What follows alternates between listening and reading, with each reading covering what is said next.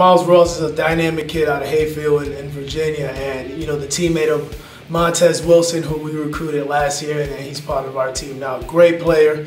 He's coming in to play safety for us. You know, he was a running back, safety in high school, and was the Offensive Player of the Year.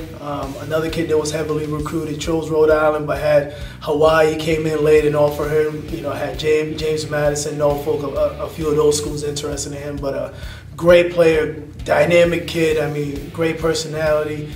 Very, very excited to be around. Very personable. You know, he's going to be a great addition to the ball club.